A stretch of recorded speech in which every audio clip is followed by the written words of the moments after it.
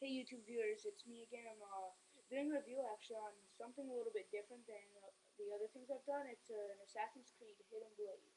Um, what I made it out of is pretty much just, well, first let me show you how it works. Alright, it's kind of not the best. I didn't have a locking mechanism. It's pretty basic. Um, but yeah, you just hold your finger down on the blade and let go. It pops out pretty long. I tried to make it longer so that it's more like the actual blade, but whatever. So now, sure, Velcro right here. I use felt and Velcro to secure it down. Works pretty well. Don't just say, you fucked my video up. I hate you. Fucking gonna Oh kill my your god. ass. Don't you dare hit upload.